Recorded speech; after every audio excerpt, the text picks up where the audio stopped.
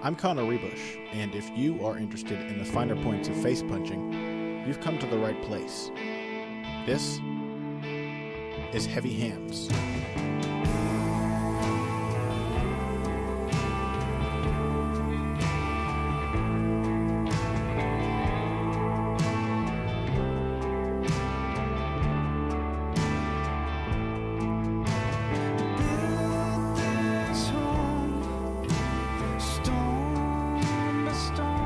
Hello, ladies and gentlemen. Welcome to another episode of Heavy Hands, the only podcast dedicated to the finer points of face punching. I am your host, Connor Rebush. With me is Patrick Wyman, and we predicted it would be a good event. It turned out to be a good event. We come to you now in the aftermath of UFC 192, which saw an all-time classic play out between light heavyweight champion Daniel Cormier and now two-time light heavyweight title challenger Alexander Gustafsson. A whole lot of other interesting fights all over the card, and we're going to spend the rest of today's episode talking about those fights. But I think we got to talk about the title fight first, right, Pat? Oh, yeah, we absolutely need to talk about that title fight because that was lit. That was an excellent fight. It was lit. It was lit, man. The guys combined to land 260 significant strikes. Well, I have heard that it was not only more strikes landed than in any other fight in light heavyweight title history, but any other fight in light heavyweight history in general. Oh, yeah.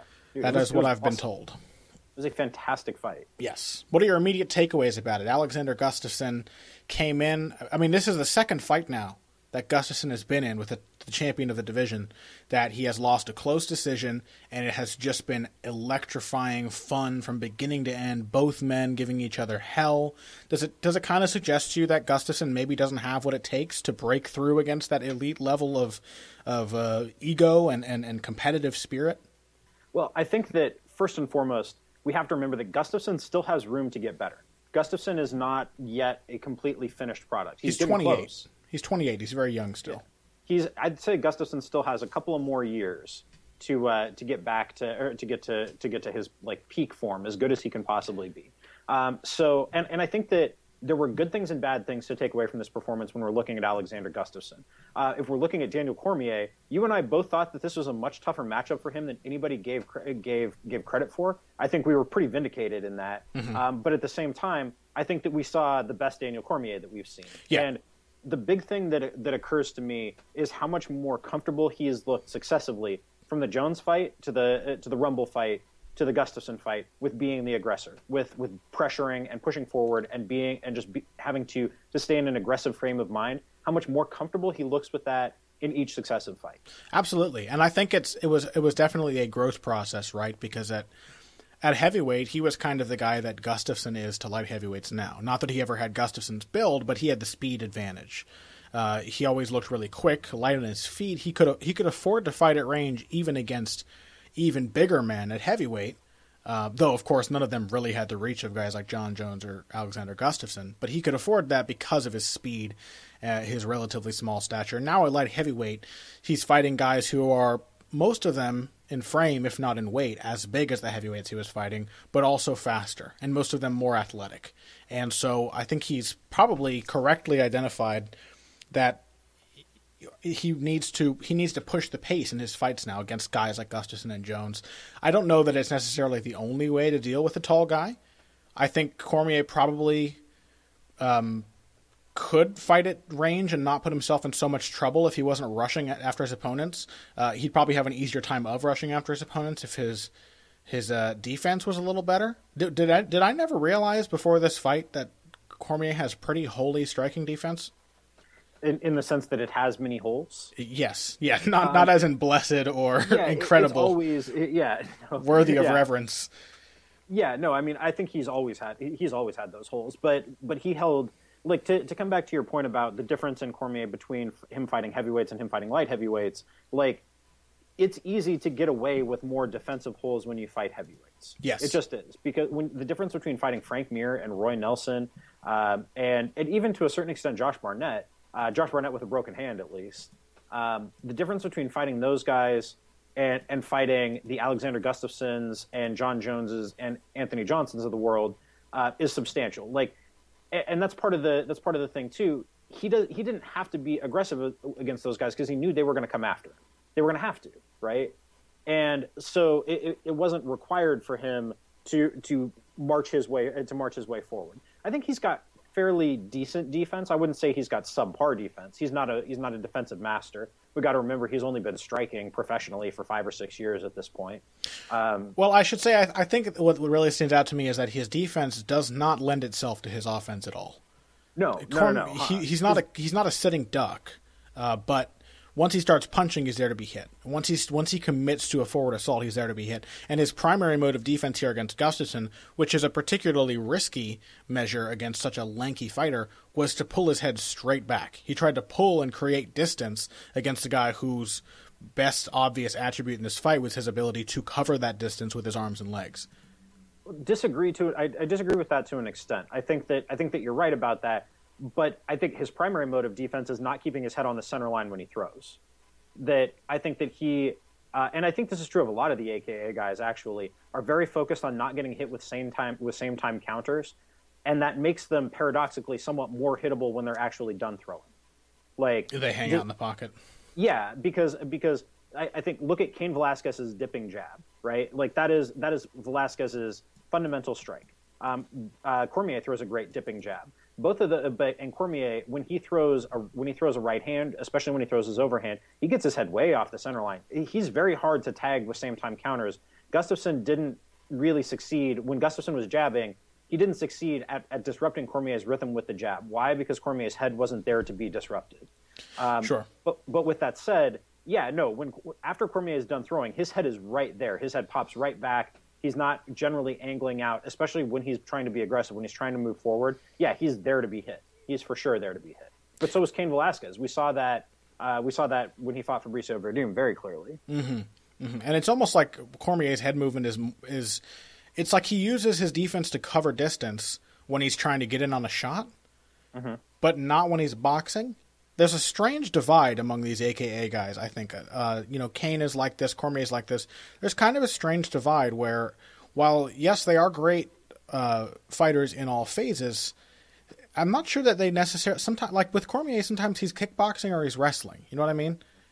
He's, it's kind of weird because he's often, and I'll say this about Gustafsson too, this whole fight was like a weird mixed bag of good phase shifting from both men and poor phase shifting from both men. When Cormier got stuck on the outside at range, he didn't know how to counterpunch with Gustafsson at some times. It was like he wasn't able to anticipate a punch with his head movement and then come with a punch. He did it a lot when he would come over and go for Gustafsson's hips, but once he couldn't get the takedowns, it's like the way he defends punches for boxing is completely different than the way he defends them to set up his wrestling. Yep. And then for Gustafsson, I praised Gustafsson for this. I still think it's probably one of the strongest areas of his game. In the article I wrote about him last week, I talked about how his wrestling... his offensive wrestling is key to his ability to be an outfighter because in MMA, the clinch is not a neutral zone the way it is in boxing. Not that clinch fighting isn't a thing in boxing, of course, but you can step in and tie a guy up and most refs will break the fight.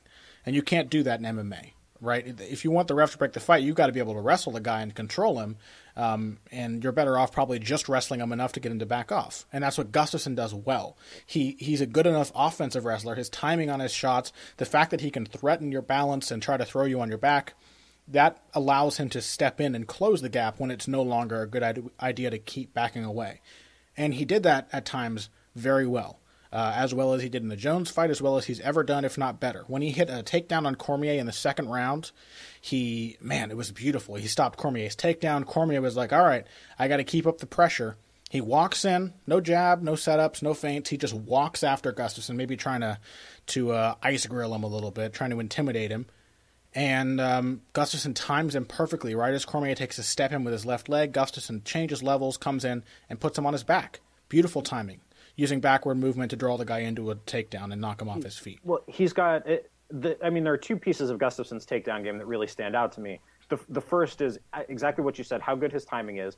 But then the second is what a clean finisher he is. Yeah. Like, I really think he's one of the very best finishers of takedowns in the entire sport. Uses great head pressure to tilt guys off balance. It really turns the corner beautifully. Yeah. Uses his own leg, a tall guy, to create a table, and the combination of that and the head pressure to get to finish. he's a really excellent finisher of takedowns. He's a really excellent wrestler, period. Yes. And that was the really underrated thing to me going into this fight is how good a wrestler Gustafsson is. That like it's Cormier, obviously a tremendous wrestler, period, and a tremendous defensive wrestler. But Gustafsson is that good a wrestler that he could take down Daniel Cormier twice. Yeah, and he's not just a 6 months of sprawl training kind of fighter. He's not a Mirko Cro Cop, right? No, I've spent multiple training camps wrestling, like mat wrestling with Phil Davis at Alliance and working through a succession of the Swedish national team. Yes. Like, that's the kind of wrestler that Gustafsson is. And absolutely. To the extent that he's probably a little overrated as a striker. Sure, yeah. But the reason I bring it up is because just as there was that weird inconsistency with Cormier where sometimes he was phase shifting beautifully, Gustafsson had this bizarre thing where it was like it was either him stepping in and taking down Jones and just stepping through Jones's punches and fighting beautifully in the pocket, or him desperately trying to get away when it was no longer an option against Anthony Johnson. He did both of those things repeatedly in this fight.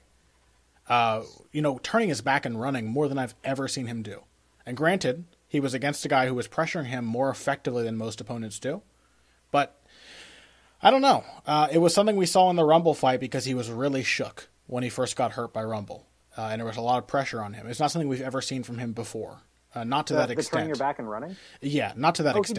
He did that against John Jones, too. Yeah, and Jones does it, too. And I think to a certain extent, it's just kind of an instinct, a bad habit that a lot of tall fighters get when they're like, oh, shit, this guy's way too close to hit with my jab anymore. Quick, get out of here. But it does... It really bothers me that Gustafsson does it as much as he does. Yes. Because he doesn't need it. Because he's got great foot speed to start with. It bothers me when Junior Dos Santos does it, too. And I think it's hard for me to watch Gustafsson do that because he did it, I think you're underselling a little bit how much he did it against John Jones. He did it a lot against John Jones, too. Okay. And I think that has a lot to do with why he got tired in the fifth round of those two fights. Yeah, it's very inefficient, right? Exactly. One quick pivot will do as much work and leave you in position to hit the guy. That's exactly the thing that kills me is when you've spent as much time doing striking training as Alexander Gustafsson has, you should know better by this point. Mm-hmm.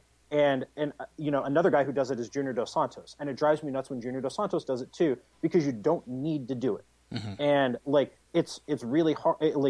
It's not just the energy it takes to literally turn your back and run for that split second of time at a time when your heart rate is already elevated. It's that you get an extra little spike of adrenaline there when you do that, and that wears you out. It's like a flight or fight kind of thing, right? I don't think it can be good for your mentality either to literally feel yourself running away from the guy and thinking, okay, when I turn around, is he going to be 6 inches behind me, or is he going to be waiting at the cage and I can reset? It's a nerve-wracking kind of thing to go through over and over as much as Gustafsson did it, and I think that's why I think it's more of a mental thing than it is a technique thing. Because if you see Gustafsson in a fight where he's relaxed, he hits pretty good pivots. He sidesteps well. His lateral movement is some of the best in the sport. But when the pressure's on, as it was in this fight, he does it. And maybe he did it a lot in the Jones fight, but I don't know. Here's a question for you, Pat. Is Alexander Gustafsson, since the Anthony Johnson fight, did he seem broken, or if not broken, damaged in some way as a result of that knockout? It seemed to me that it was a lot easier in this fight for Cormier to put him off his game than it was when Gustafsson fought Jones. Yeah. What really stands out to me, the really concrete example of this, is the way that Gustafsson stopped throwing his cross after a while, because he got countered in two ways. I missed this the first time, but Cormier got his takedown off of a cross. You pointed that out to me, Connor. But then I think it was in the second round. Gustafsson throws a really nice cross. Cormier slips it. It kind of grazes Cormier, and Cormier comes back with a big right hand that just clipped Gustafsson right on the chin. And it's like after that, he only threw the cross, specifically the cross, I don't know, maybe 4 or 5 times in the rest of the fight. He completely got away from it. Mm-hmm. And the ability to be disincentivized like that does not strike me as something that the Alexander Gustafsson who fought Jimmy Manawa. I don't think that getting clipped with a counter in that fight would have put him off quite the same way. It didn't put him off. He got clipped with a big counter in that fight, and he kept going. Yeah. Granted, Manawa not pressuring as much, the stakes not as high, but it's hard not to imagine that had something to do with... Because he got countered big time when he fought Rumble, too. Exactly. It was a big counter, and that's the thing. Gustafsson, is one of the best guys in MMA with that wrestling game at stepping in, closing the distance. And then in that Rumble fight, it was one of the first times where I really notably saw him like not knowing what to do. He was caught on the end of another guy's range and didn't know how to react. And we saw similar reactions in this fight when Cormier would grab him behind the head, get that collar tie, and just hold and hit. Uppercut, uppercut, uppercut. Gustafsson was kind of lost when that happened, where he was just kind of floundering. And we saw, of course, Joe Rogan. Great observation. We rag on Joe Rogan a lot on the show, but he was observing throughout the fight that Gustafsson kept looking at his corner, which stands out to me. A lot of fighters do this in grappling. It's a really bad habit that jiu-jitsu players pick up in jiu-jitsu training, where you have more time, particularly when you train in the gi, there's a lot of friction. You can afford to hold a position and look. You don't get the hold positions in striking, not even in the clinch, really, right? The positions shift rapidly, so you have to learn to listen to your coach and not look at him to hear what he's saying. That's why this is something we've talked about before, but it's particularly relevant here. Like Rafael Cordero makes a habit of speaking very loudly in training and really getting his guys to focus on the sound of his voice, so they never need to look at him. Yeah, never. And I think another thing I've heard from it's interesting from coaches is having key words and things so that your fighter knows to listen to you, because it's very difficult for fighters to pay close attention to voices that they're unused to, and more so to listen to detailed instructions in the midst of a fight. The corner is the time for the detailed instructions, but when you're trying to guide a guy from the corner with live advice, you need my mentor Luis, he just says yes very loudly when things happen that he likes. Very encouraging, affirming, yes, not yeah, not yes, good, or something, just yes when something happens that he likes that you're doing, just to encourage you to do that more. The instructions are simple, and the affirmation is simple. But, again, I don't really know what kind of instruction Gustafsson was receiving. What I do know is that he kept turning his head away from Daniel Cormier, who was pressuring him all night long, which to me, and that's a thing that he has never done before. Yeah. I've never seen him do that. And it's very hard to be efficient with your movement and efficient with your use of space when you're turning your head and you're running. Like, exactly. You're not. I mean, the way that John Jones handled distance against Daniel Cormier, it was a masterclass, because he never moved more than he needed to. Yeah. Like, that was what really stood out to me rewatching that fight to scout Cormier for this one was how efficient Jones was with that, and how much trouble that gave Cormier. That Jones was never moving more than he had to, whereas Cormier was having to move all the time in that fight. And even though it looked like he was moving a lot in this fight, he was moving a lot. He was moving in ways that generally he was in control of, as opposed to the Jones fight where he was forced to chase in ways that he wasn't here. Did they had the statistic come up at one point during the fight of how much distance they had covered? I'm going to try and find it. I'll bring it up like apropos of nothing later on in our discussion, but it was fascinating because Gustafsson moved, I don't know, twice as much as Cormier, covered twice as many feet. Or something like that. I'll have to, I have the video playing right now, so we'll wait and hear the statistic. But Cormier did what a good pressure fighter is supposed to do. He did a much better job of cutting off the ring than he has in the past. He stayed consistent. He used his long strikes, particularly his kicks early in the fight. I really liked how he went after Gustafsson early with his kicks, tried to destabilize him, make him feel that Gustafsson couldn't own that long range the same way Gustafsson did when he fought Jones. I thought it was a beautiful fight in many ways from both men. But ultimately, I think it came down to the mental fortitude, and Cormier came through in the final round in a big way. It was by far the best head-body work we've ever seen from both fighters. From both men, yes. Yeah, in terms of mixing in those shots, mixing the combinations together, and also this was something that stood out to me all night, but especially in this fight, was the use of strikes to catch at different levels. And different angles of movement, and the way that both guys were very intelligent about the way they did that. Especially the way that Gustafsson used his uppercut to catch Cormier ducking, to shut down his entries. Like, this was something that Dominic Cruz talked about when I interviewed him last week and asked him about this fight, was how important Gustafsson's uppercut was here, and how good Gustafsson is at using that to catch Cormier ducking. That it wasn't that Cormier wasn't shooting because he couldn't take Gustafsson down. It was because Gustafsson shut down all of Cormier's favorite entries off of everything. And I think that's part of the reason why Gustafsson stopped throwing the cross too, is because he knew that Cormier was going to key on it, and that he could catch him with the uppercut as he came in instead. He could show him the same hip movement, the same angle, the same opening, and catch him coming in. And he did a bunch of times. Yeah, I mean, ultimately, he turned it into a kickboxing match. Yeah. Which is why it's so interesting that Cormier was still able to compete with him as well as he did. Yeah, absolutely. And I mean, and the reason for that, I think, was the clinch. Like, Cormier is just a monstrous freaking clinch fighter. Which makes it even more impressive what John Jones did to him. Have you ever seen anybody yank as hard on a single collar tie as Daniel Cormier? No. It was like, well, maybe Johnny Hendricks? Maybe Johnny Hendricks, right? Yeah, which, Johnny Hendricks uses his wrestling and MMA in many of the same ways that Cormier does. He doesn't go for the high crotch lifts and things, which we pointed out before we began recording, did not used to be a thing that Cormier did. I think it's fascinating that he has keyed in on the high single and specifically the lift out of that high crotch position as his go-to takedown finish against guys who do not want to be taken down. Is it maybe because as a wrestler, he was countering other wrestlers' takedown attempts, and so we didn't get the chance to see it, and now he is forcing takedown attempts? Well, what I think, we were talking about this before the show, and I think what we see from a lot of really, really high-level wrestlers in MMA is a diversity of takedown threats that we don't see in their wrestling games as wrestling games. Like Yoel Romero was a specialist in the ankle pick in his wrestling game, but in MMA we've seen him hit doubles, we've seen him hit some singles, we've seen him hit step outside throws, lateral drops, crazy outside trips.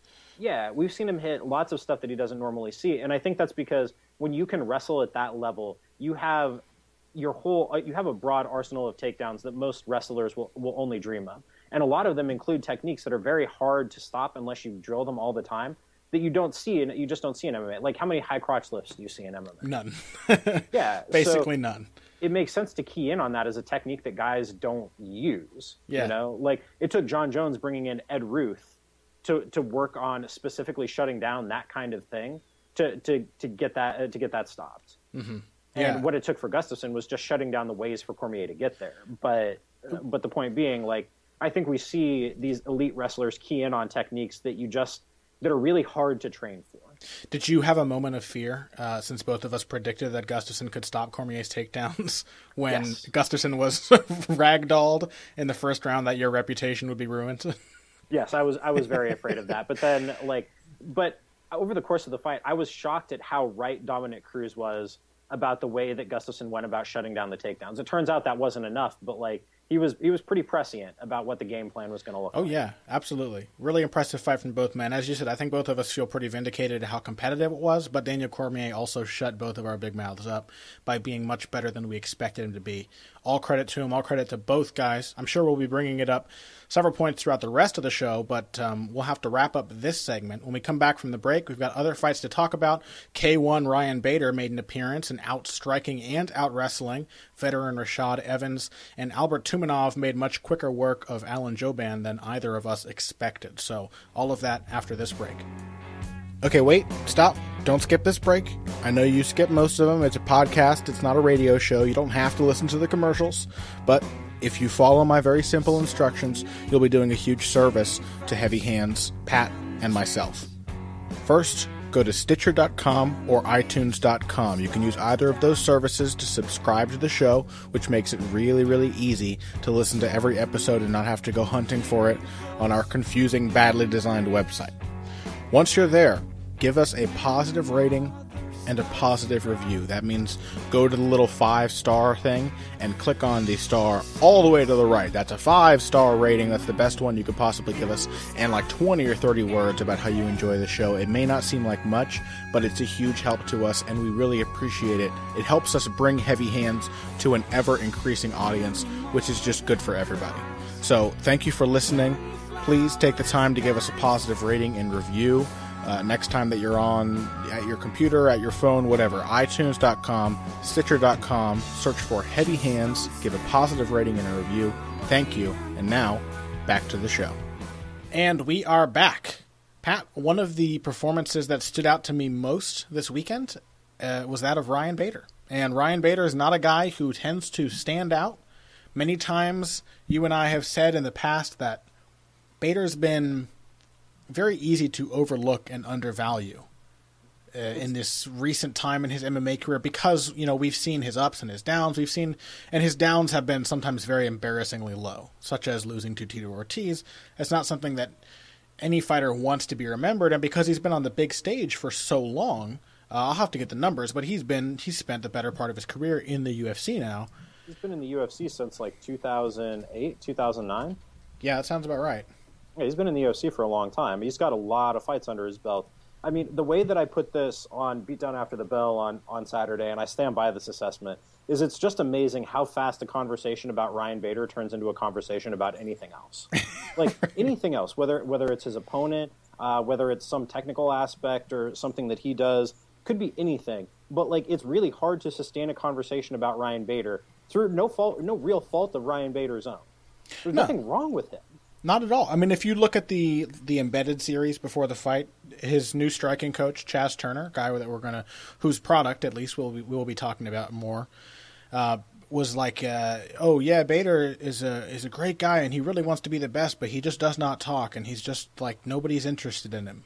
He was like, he's not that trash talking guy, sometimes to his own detriment. And it's that, and it also goes beyond that, right? Like fighting style, Bader is meat and potatoes and nothing else. Not even any salt. Like it's a very plain meal, but meat and potatoes will fill you up. And we really saw Ryan Bader striking do the job against Rashad Evans in a way that neither you nor I expected it to.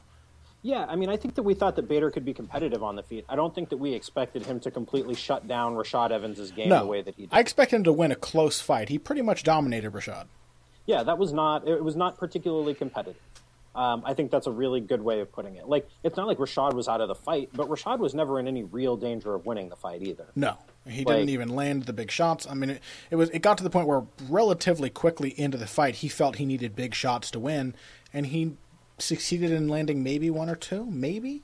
Yeah, and even that was not easy for him. Rashad looked kind of physically outclassed by a bigger, stronger, longer, younger fighter. He looked kind of technically outclassed too in a lot of ways. He looked like he got outthought and outfought. Well, I upset some folks when I did my Sherdog preview when I called Rashad an awkward striker. He is an awkward striker. Yeah, someone said, "Oh, what? He's one of the smoothest boxers in the UFC." I'm like, I mean, he looks that way when he's on. He's very athletic and very fast, and he certainly moves in a relaxed manner. But it would be like calling Ben Henderson one of the smoothest strikers in the UFC. It may be his nickname, but it doesn't really describe his boxing ability. Yeah, he when Rashad is on, Rashad is flurrying. But Rashad is a very rhythm-based fighter, and he's got a very particular set of triggers for his shots. Like this stood out to me very clearly watching Rashad's last performance against Chael Sonnen. The way that he figured out Sonnen's rhythm and matched his own rhythm to it, and then started throwing these great flurries, like 3, 4, 5. I think he even threw 6 or 7 shots in one flurry against Sonnen in a way that we hadn't really seen from him before. But so, Sonnen is not a difficult fighter to time at all. Like that's not Chael Sonnen. And what we saw here was Ryan Bader figure out Rashad's rhythm and completely shut it down. Rashad has these little motions as he kind of bounces in front of you. And a lot of the time that leads to a counter. If he can get you to throw there, he'll counter. He'll go to a couple of punches and then his signature takedowns. But Bader figured out that rhythm very clearly and just used the jab as soon as Rashad looked like he was at that spot in his rhythm to pop him and disrupt it. It's exactly what Little Nog did to him. He's cat-like, right? You know when a cat is going to pounce on a toy or a mouse or something. They set their feet, they wiggle their butt, and then they spring, right? Rashad doesn't do the exact same moves, but you can tell when Rashad is getting set to launch that big counter right hand or the left hook. And I have all kinds of things to say about Ryan Bader that I never expected myself to be saying. Especially after the loss of his boxing coach, Jose Benavidez Sr., who I thought was doing a great job with the fighters at Power MMA for a couple years there. When C.B. Dalloway was turned into a really strong boxer, Ryan Bader, around the time of that Glover Teixeira fight, and what came after that? It was the Matyushenko fight looked good, the Teixeira fight, the Perosh, the Cavalcante fight, all of those were around the time that he was with Jose Benavidez. And then right around the time of the Oven St. Preux fight, Benavidez left. and he's now with Chaz Turner. And while I'm not sure I agree with Chaz Turner's decision to basically rebuild Ryan Bader's style, because he's now a very different stand-up fighter than he was then, I have to give credit to Chaz Turner for rebuilding him pretty well. Because while he looked a little rough against OSP and against Phil Davis, the pieces really fell into place against Rashad Evans. And, go on. Oh, the thing that stood out, this is something you pointed out when we were talking earlier, but I've pulled a page from your book, and I've got the fight going in the background as we're talking about it. Mm-hmm. You mentioned the way that Bader's jab kept Rashad's right hand, his biggest weapon, really his only outstanding weapon on the feet. The way that the jab kept that at home, but Bader used his left kick the same way, especially early in the fight. He threw the left kick to the body, he threw it to the head. He really made Rashad feel, when they were moving at range, like he couldn't feel comfortable throwing that shot. Yeah, specifically by countering Rashad's jab with those two weapons. Yes, exactly. And I mean, I think this was a pretty brilliant performance from Ryan Bader. This was the signature win he's never gotten. I mean, you know, say what you will about Rashad being older and whatever the knee injury did to him, but this was big for Bader. This was the big move for him. Yeah, and you got to say, like, the OSP, the Phil Davis, those are big name wins, but they didn't look convincing for Ryan Bader. No. And Rashad Evans has the name value of those guys, while maybe not quite at the same level as them right now any longer. He has the same name value, and, you know, even this Rashad, I think, would have had a much more competitive fight with the Bader who fought Ovince St. Preux, who struggled mightily with the awkward striking Ovince St. Preux. Imagine if if Bader had used his jab that effectively to disrupt the timing of OSP. It would have been a wipeout. Absolutely. I mean, and it still was close to a wipeout. It was still 4-1, but that was, you know, an entirely different facet of Bader's game that he didn't use in this fight. What he used there was his gorgeous phase shifting. Yes. That he was so good at using his strikes to cover his entries and getting in on a really long guy who fights awkwardly, who's way, way, way out of range for takedown attempts. Yeah. But he was able to get in on Ovince St. Preux as easily as he did, without getting stung with the counters. And that's a serious accomplishment. Yeah, and so the things I didn't think I'd be saying about Ryan Bader that I now am happy to say, having watched this performance. I think we've been underwriting how damn athletic Ryan Bader is for a long time. Tremendous athlete. Very fast, very powerful. Not only did he look bigger than Rashad, he fought bigger than Rashad in basically every phase of the fight. I think we have been undervaluing his wrestling. We've all known he has a wrestling base, but I think Bader has now proven that he can out-wrestle two of the best, most powerful, most explosive, most experienced wrestlers in the light heavyweight division. I would not be surprised to see Ryan Bader take guys like Daniel Cormier and John Jones off their feet. I really wouldn't. No, I mean, the version of Ryan Bader that fought John Jones back in 2011, right? This was, so Bader, I think, was 4 years into his professional career, under 4 years into his professional career at that point. That guy was lost against a phenom talent. Yeah. And now, part of the reason Bader's been written off is because he's not a phenom. He was a very good prospect who took exactly as long to develop as you would think a guy like that takes to develop. Yeah, and to our point earlier, he has been fighting since 2007. He's been in the UFC since 2008. Yeah. So we've seen every single thing from him. We've seen him look really bad, and that's made it far too easy to write off when he has actually looked quite good. Yeah, I mean, I really like this version of Ryan Bader for a lot of reasons. I mean, I think Bader is the kind of fighter where you don't get excited about any individual thing that he does, but I think he's a really process-driven fighter in ways that, now that I'm rewatching this fight, appeal to me. Mm-hmm. There's nothing exciting about the things that he does, but then again, at the end of his career, there really wasn't a whole lot exciting about what GSP did on a moment-to-moment basis. No, it was about breaking down the man in front of you the most efficient way possible. Yeah, and late career GSP is probably my very favorite fighter for exactly that reason. Yeah. And there's a lot of that kind of relentless, intelligent process about the way that Ryan Bader fights now 8 years into his professional career. Yeah, and this is nothing against Ryan Bader. Like I said, he just strikes you as a guy that you don't have to pay attention to. And I know that sounds insulting, and if he listened to this, he'd be insulted by that. He's just not he's not an electrifying personality. And so it almost it feels innately wrong to be like, oh, Ryan Bader fights really smart. But he does. He did against Rashad. He fought a great, intelligent fight. Another thing I never thought I'd be saying about Ryan Bader, his rhythm on the feet is really good. It's really good. The way he moves really well. He's very light on his feet. Yeah. For such a big kind of. I mean, for a guy who looks like his upper half is made of cement in the shape of muscle. Like, he moves really, really fluid. Yeah, he reminds me of Sonny Liston in a weird way. Sonny Liston's build was like that. He was a heavily built guy, but he surprised a lot of guys with how intimidating and large and muscular he was with the craft of his boxing ability, having that what was always described as a lamppost jab, which Bader has now shown to have. And the timing on Bader's jab is so good because of his rhythm disruption. Not only was he throwing it when Rashad looked like he was going to throw, he was keeping Rashad from safely anticipating it by mixing up the rhythm with which he threw it. So he would have these little short half steps, or he would bounce on his feet and then half beat feint and then step in behind the jab, or he would throw it with no telegraph whatsoever right out of nowhere. He'd mix that in with the lead right to keep Rashad guessing. And I think that was probably the biggest thing here, because the one thing that stood out to me immediately in this fight is how hesitant Rashad was to let his right hand go. Yep. And I think Rashad felt incredibly nervous about not having his right hand by his face. Every time that you could see he was in position to throw a right hand, Bader would crack him hard, especially once his eye got busted up. Bader would crack him with the jab, and then Evans would immediately bring his right hand back to his chin and parry the next 3 jabs that came his way.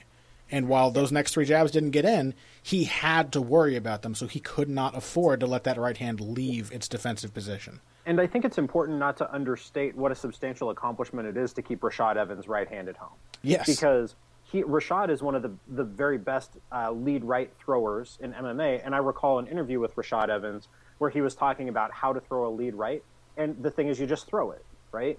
That's the Bernard. He had the discussion he had with Bernard Hopkins, right? A video of Bernard Hopkins talking to him about just letting it go.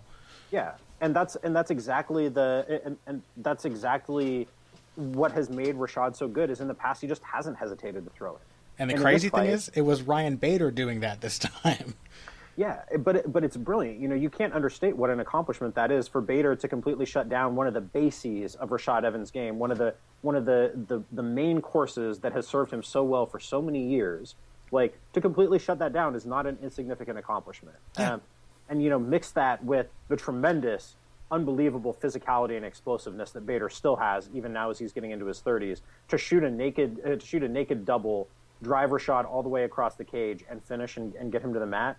Like, come on, man. Yeah. I mean, that's against a guy, a wrestler the caliber of Rashad Evans, who trains with the guys that Rashad Evans trains with, like, who he knew Bader was going to wrestle too. It's not like he went into this fight thinking this was going to be a striking match. Yeah. Like, that's a substantial accomplishment. We got to give Ryan Bader credit. Yeah, I expected. For some time now, I've had a weird fascination with Ryan Bader.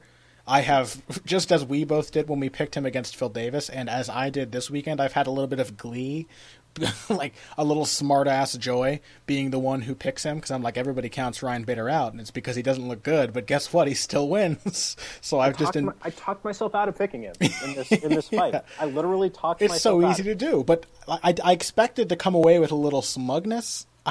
I did not expect to come away from this weekend a Ryan Bader fan.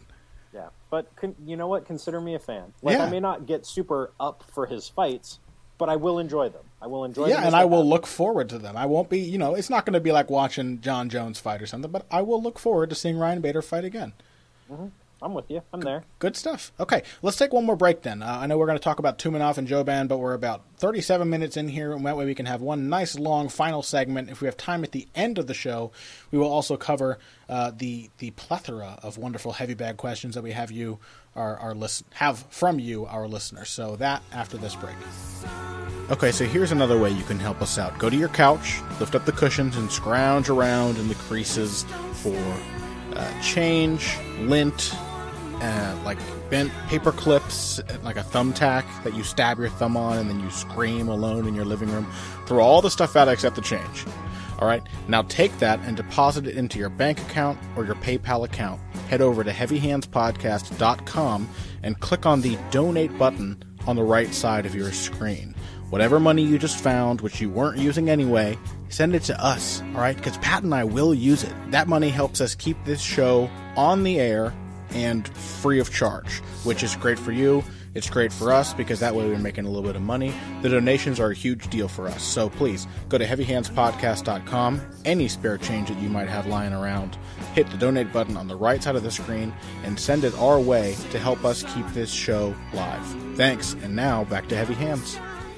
And we are back. The final fighter that we really want to focus on for discussion on today's episode is Albert Tumenov, who has now sort of solidified himself as the next big thing at welterweight. Not to put that Ryan Bader-esque pressure on him, but Albert Tumenov came into a fight with Alan Jouban last weekend on the prelims, a fight that I picked out to be the fight of the night.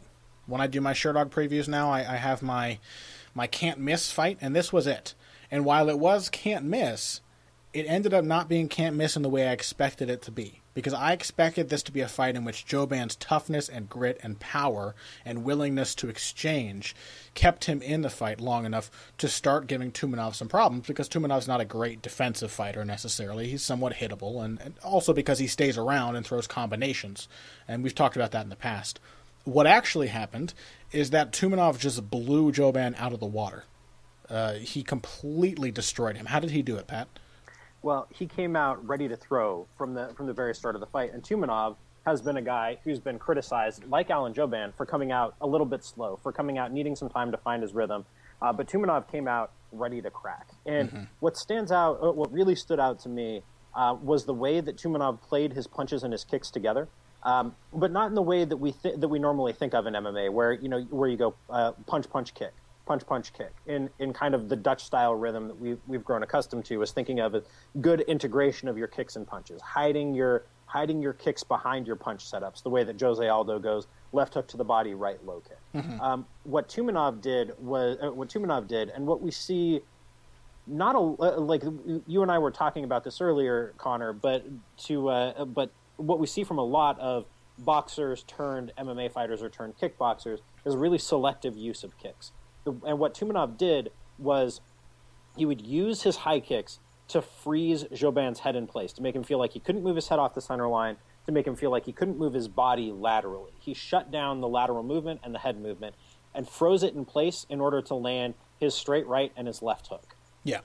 And Tumenov throws, I think, the most murderous left hook in that division. Just a brutal, unbelievably powerful shot. And it was eventually kind of a straight leftish type thing that eventually put Jouban down. But he completely cut off Jouban's ability to move laterally and to move his head. So it was just stuck right there on the center line, and Tumenov knew exactly where it was going to be. Absolutely. And the thing is, I maybe just picked up on this, and you can tell me if you think you agree or not. Does Tumenov kind of use his kicks more like a combination striker than most Dutch kickboxers do? I mean, I know the style is often of Dutch kickboxing is to throw kicks in combinations, but they almost always come at the end of the combination. It's almost always the punches set up the kick, and the kick is like the boxer's left hook. You close the door with your kick, and you create space after you kick the guy. You off-balance him so he can't throw back at you. Tumenov, and Joanna Jędrzejczyk does this too, actually. We saw this in her fight with Penny when she finally felt comfortable enough against a grappler to start using her kicks again, where the kicks will actually flow in combination. Hands will come before and after the kicks. The kicks will come upstairs and be used in the same way you might use a hooking punch or an uppercut to sort of create an angle for follow-up strikes.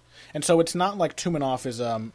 Dutch fighters tend to put all their weight into their kicks. Lots of body into their kicks. And Tumenov is more like Conor McGregor, where he just kind of throws it up there so he can keep his body on balance and in position, close enough, stable enough to continue throwing with other weapons after it lands. Like a lot of Russian fighters, he throws his kicks in much more of a karate style than a Thai style. Like Rashid Magomedov throws his kicks like this.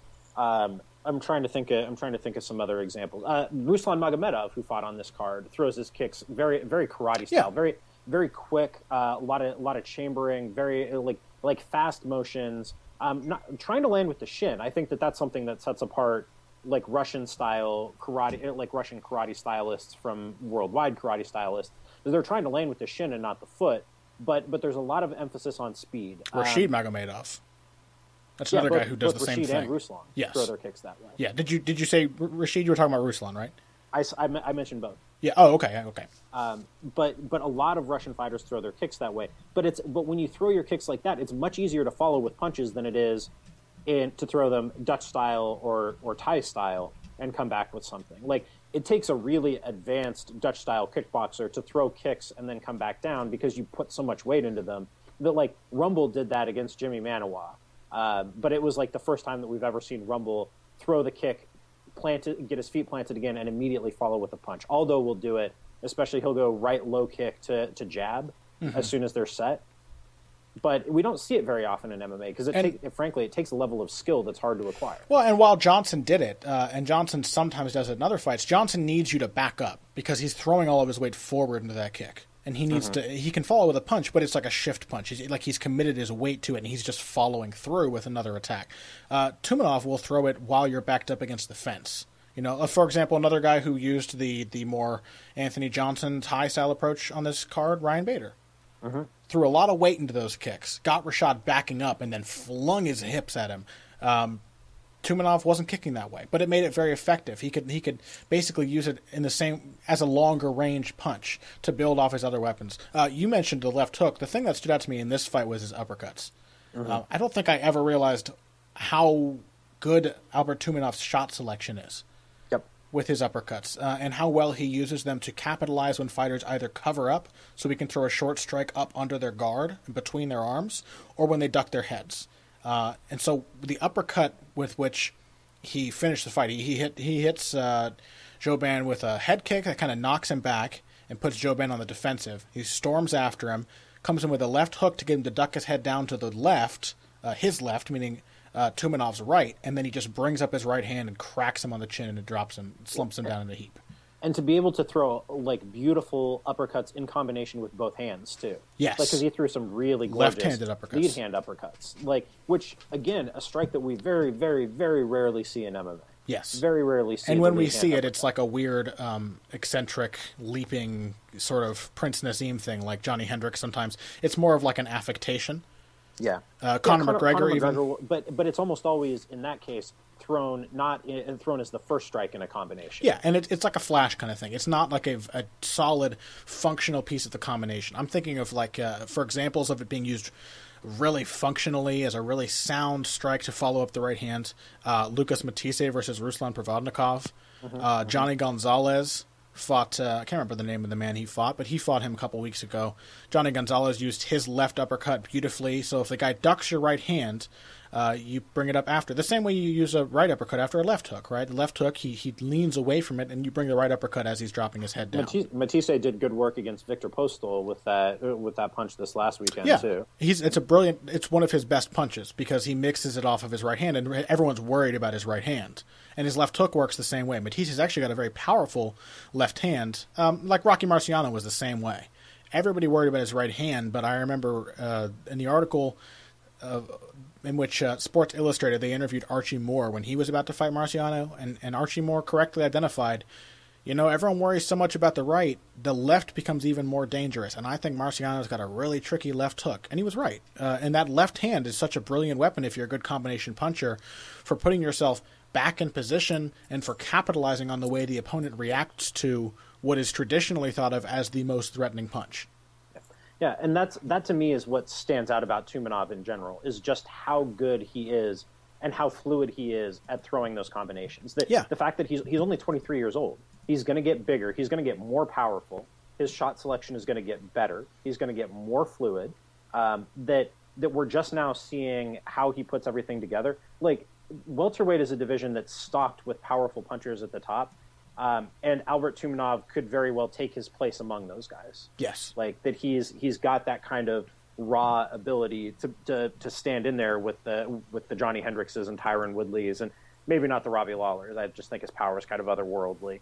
But Tumenov has so much craft at such a young age, and he's also an insanely good wrestler. Like really, really, really, really good wrestler. And good phase shifting too. I really like the way he kind of countered Joban's attempt, because Joban's a dangerous clinch fighter, and it really looked like Tumenov had prepared for that. He picked Joban's knee up, the first knee he tried to throw in the first clinch of the fight, and dumped him on his butt, and then hit him with like 3 uppercuts and a head kick as he was trying to stand up.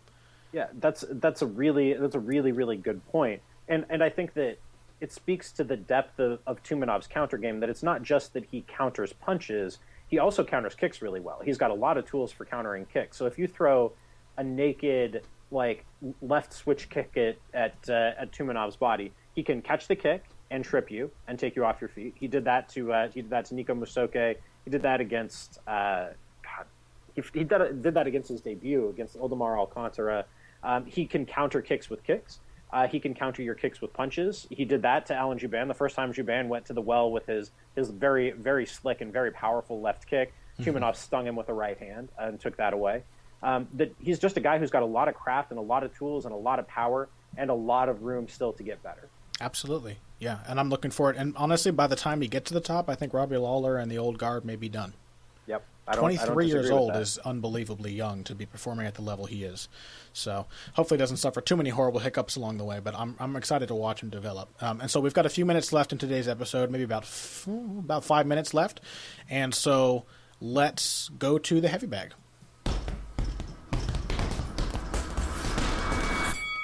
Our question this week comes to us by way of Victor O, whose Twitter handle is @Victor with a K, O-O-H.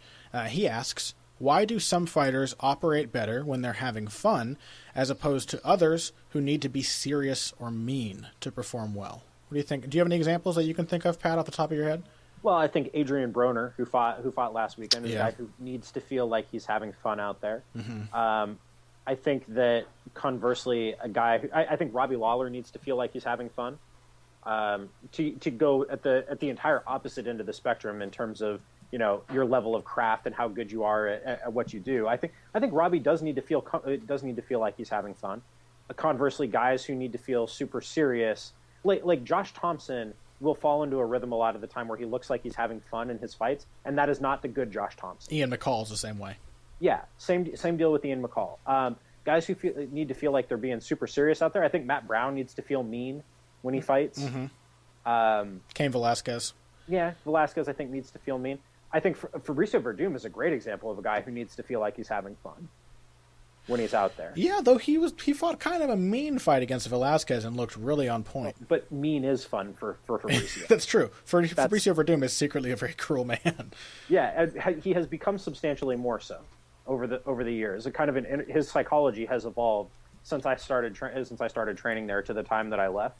And he is a much different fighter mentally than he was. Interesting. And maybe John Jones is the same way. John Jones is another guy who seems to kind of get off on sadism. Yeah, right. Like he may seem mean, but he's not really serious. Like the meaner he is, the more fun he's having. You kind of get this, like he's kind of a bully. Mm-hmm. And not in the way where like bullies who crack, because he doesn't crack, he comes back. But like when he's really on top and dominating a fight, you can tell he's having a good time hurting someone. Kind of scary. Whereas I think take GSP. GSP was a guy who was ice cold and serious. When he was doing it. Detached. I think detached is exactly the right word for that. I think Jose Aldo is a guy who who stays serious all the time. Like I don't think you ever see Jose Aldo really crack a smile in a fight. Yeah, I think he's definitely mean. Rarely. He's got the emotion, but I don't think he does not think of it as fun. Yeah, exactly. Yeah, I think that's a really good distinction to draw. Who are some other? I think Dominic Cruz is a guy who needs to fight mean. He needs to feel mean in his head. Yeah. Well, what's the reason for it? What do you think? Well, I think it's all about finding your center. It's about finding what's comfortable for you, right? Like we used the example of Josh Thompson. Josh Thompson is a guy who fights much better when he's serious than he is when he looks like he's having fun out there. But so like clearly, like he is. But I don't know. I'm trying to think of how to put this exactly. But I think it's about knowing your personality and knowing what makes you comfortable out there, and knowing how to find your waterfall, so to speak. Find your waterfall. Yeah, I think it's really interesting. I always think too, kind of how misleading that. Do you remember when they had that survey that talked about fighters who smile in the weigh-in, 60% of them lose, or whatever? It was it was not quite the incredibly compelling statistics, but basically the numbers showed that fighters who don't smile tend to beat fighters who do, by a slim margin. And I always thought that really just kind of depends on what fighter you are. Because I think there are some fighters who really do well when they're smiling and goofing around, having fun. That's when the best comes out of them, because they're relaxed, right? Other fighters, when they're relaxed, they're not focused. And so they need to be mean to be focused. They need to be goal-driven. Yeah, I think that's a really good distinction to draw. Is it's all about what gets you into your zone, and for some guys that's going to be like being totally on edge, and for other guys that's going to be being totally relaxed. Like I think I'm better when I'm on edge myself than I do when I'm feeling totally relaxed. When I'm relaxed, I'm not throwing. Yeah, I have to be relaxed. Yeah, I turn into a baby when I'm on edge. Yeah, I think that tells us a lot about our. I think that tells us a lot about our different personalities and the different ways that we approach things, though. Yeah. Right? Like I want to be in your face. I feel like I'm better when I'm swarming and I'm aggressive and I'm mean, frankly, than when I'm relaxed and kind of sitting back and trying to pick you off a shot or two at a time. Like I'm not comfortable then. Okay, see, now I see that, but for me, coming forward, it has to be a rhythm. It has to be comfortable. Mm-hmm. It's got to be a relaxed aggression. But see, I can't find my rhythm when I'm sitting back. Or when I can't find my rhythm when I feel very relaxed and I feel like I'm really in control. Yeah, see, I don't associate sitting back with being relaxed. I associate sitting back with being tense because I hate sitting back because I feel like I'm wide open, which I am because I suck. This plays into our discussion of types, though, right? Yeah, absolutely. And natural types and where you feel comfortable. And I don't think it's a coincidence that like counter fighters and out fighters need to feel like they're having fun. Yeah. I don't know. I don't know if that's maybe an oversimplification because I'm sure we could come up with counter examples if we wanted to. Sure. It's just introspection. I think it's a useful thing to think about if you happen to be a training fighter or somebody who trains martial arts for a hobby. Think about how you have to feel when you fight because it's interesting to think about, and maybe you can learn some things about your style. Both you and I identify ourselves as pressure fighters. That's when we feel most comfortable. But we obviously approach pressure fighting in a very different way. You feel like you have to be intense and focused to come forward. I feel that if I become too intense and focused, like the more than I think, the worse I am. I'm more Matt Brown than I am, I don't know, a Robbie Lawler. I'm not a cerebral fighter. Yeah. See, I start thinking too much when I get too relaxed. It's hard for me to get in my zone that way. You know, that point where you're not thinking for me is when I'm ultra focused. I feel like I can sense everything that's happening as it's going to happen. I feel like my reactions are on point is when I'm kind of tense. And if that makes sense at all. Fascinating. Thank you, Victor, for giving us the opportunity to look inside of ourselves and ask ourselves the questions that matter, such as, would we smile at a weigh-in someday? Probably yes. Pat, probably no for you. No, I got to feel like I have to get myself into that space. Pat is in your heart. You're just an asshole. That's it. I need to feel like I can or maybe I'm the opposite of that, and I feel like I have to push myself into that space. Honestly, I think that's it. I think you're a nice guy, and you have to put yourself in asshole mode to be able to do something as mean as separate another person from their senses. Yeah, could be. You got to put yourself in the mindset, right frame of mind. All right, well, thank you, Victor, for your question. Hopefully that's a satisfactory answer for you. We're about to wrap up the show, but before we do that, I will let Pat tell you what he has coming out this week. Not a whole lot, actually, because I was on duty on Saturday, and I wrote a post-fight piece, the real winners and losers from UFC 192. That's up on BleacherReport.com/MMA right now if you want to take a look at that.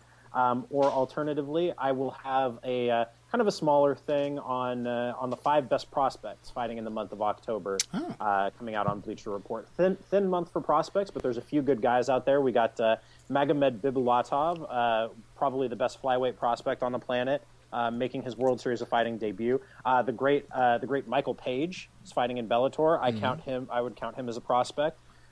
Is this your old Bloody Elbow scouting report prospect definition where they can't be UFC fighters already?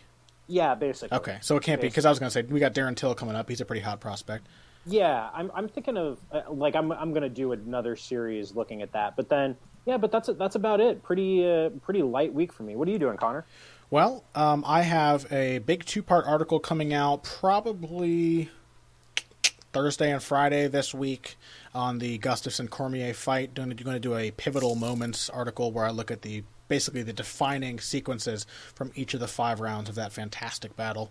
And earlier this week, I had a controversial piece coming out of Adrian Broner. You should check that out. Talk about bullshit in boxing and basically using theatrics to convince the judges and the fans that you're doing more than you are. And you may be offended by it, but I think it's a pretty good piece, and so I hope you enjoy it. And I think that's basically it. We'll see what happens next week. We got a little bit of a break, but the season is just about to start cranking up in terms of good MMA fights, and boxing too. We've got Golovkin, Lemieux coming up. We've got Canelo versus Cotto. We've got all kinds of, and Postol versus Matisse was a blast. We've got all kinds of good matchups coming up. So it should be an excellent month, an excellent basically fall and winter, both for combat sports in general and heavy hands. So we hope that you guys will come along with us on the ride. If you want to find this episode, you can do so at heavyhandspodcast.com. We are happy to be brought to you today by bloodyelbow.com, and that is where these episodes always go up first. Wednesday mornings, Heavy Hands, new episodes every week on bloodyelbow.com. If you want to ask us questions for the show next week, send them to us on social media. My name is @BoxingBush. Pat's handle is @Patrick_Wyman. And if you want those questions to show up on the show, or at least to be entered into consideration, make sure to tag them with #HeavyBagQuestions so we can see them and judge how worthy they are of our royal attention. Thank you guys for joining us this week. We hope you enjoyed the show. We all enjoyed last week's card, and we hope you did too. If you came here today for the finer points of face punching, you came to the right place. This has been Heavy Hands.